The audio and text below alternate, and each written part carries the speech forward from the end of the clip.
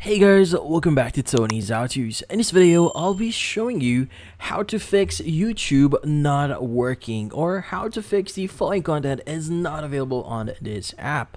But before we start, hurry up and check out the software just under this video. So let's get started. In this case, you might be wondering, how do you fix this issue? Well, fixing the issue is kind of easy here. So what we need to do first is we need to clear our cache. Now, if you're not aware, cache is a temporary file that is being stored on your apps here. Now, to clear your cache, what you need to do first here is you want to look for the Android app, and from here you want to press and hold on it and want to click on app info.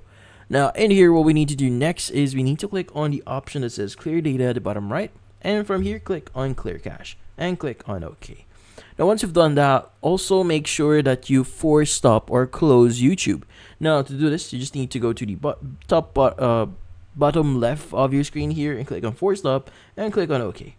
Now, next that we want to do here is we want to make sure that we have the latest version of the YouTube app. In this case, you want to go ahead and look for Google Play Store here, and you want to look for YouTube. Now, if you do see any update button on the YouTube app here, go ahead and click on update and wait for the update to be completed. Now, once the update is complete, go ahead and restart your phone and see if that solves your issue. Now, if none of those actually work, what you need to do here is you need to have a fresh version or a fresh install of YouTube. So in this case, you want to go ahead and install it. Now, a quick way to uninstall this one is by pressing and holding on the YouTube app here, click on app info, and basically click on the option that says uninstall updates. Now, another thing that you could do here is you could actually press and hold on it, but in some cases, some devices might not allow you to basically remove or uninstall the full app or the actual app itself.